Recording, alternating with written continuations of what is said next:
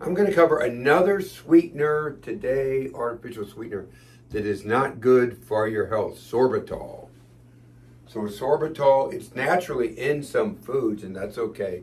But when we take it and make it into a sweetener, it's not okay. So I covered, I think, aspartame. I covered erythritol back a few weeks ago. Aspartame's probably the absolute worst from what we see at this time, but erythritol is bad, and sorbitol too can cause us a lot of problems. Sorbitol is found in sweetened products like chewing gum, ice cream, mints, and unfortunately now in some synthetic supplements I've seen, they put sorbitol to make it taste good.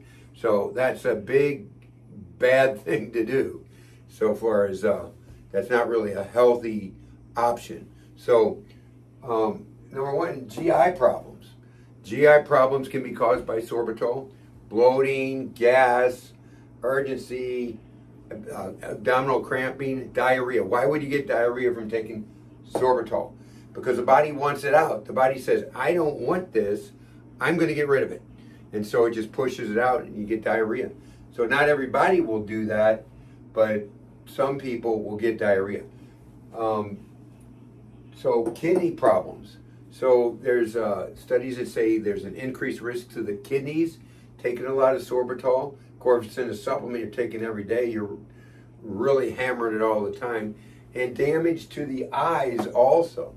So that's a problem. So sugar alcohols like erythritol, sorbitol, they can cause cancer according to research at Upstate. It's a medical university in, I believe, New York. They've done some studies that say that. Also, a researcher, medical doctor, PhD researcher, Andres Pearl, said these are causing, his quote was, these are causing liver cancer, there's no doubt.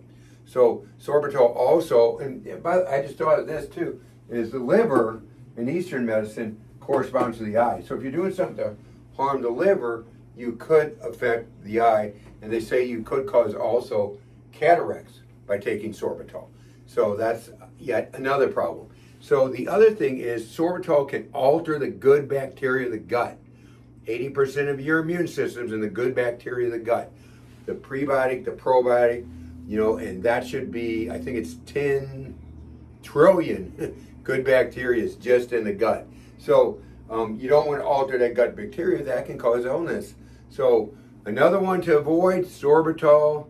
Hate to break the news to you, but sorbitol is something that we just need to stay away from. So watch it in your sweeteners, along with aspartame, erythritol. Watch them all in supplements too. If a company's using that in supplements, you know, take all their products and discard them because they're of no value. If they don't even understand those basic principles of health, their products aren't really going to be very advantageous for you.